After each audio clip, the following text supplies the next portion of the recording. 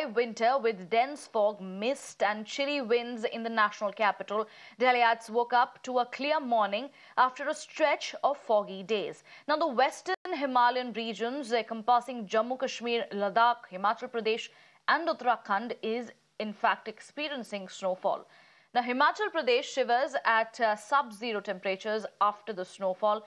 In Shimla, the residents woke up to a fascinating view with the entire town donning a mantle of snow. But the sleet on road disrupted vehicular traffic and office goers had a hard time commuting. Now, over 700 roads have been blocked. The vehicular traffic in Upper Shimla was halted at several places due to closure of roads leading to Roru, Chopal, Narkanda, Kadrala and other places. Now, as heavy snow continues in Jammu and Kashmir, authorities have issued low and medium danger level avalanche warnings for 8 districts.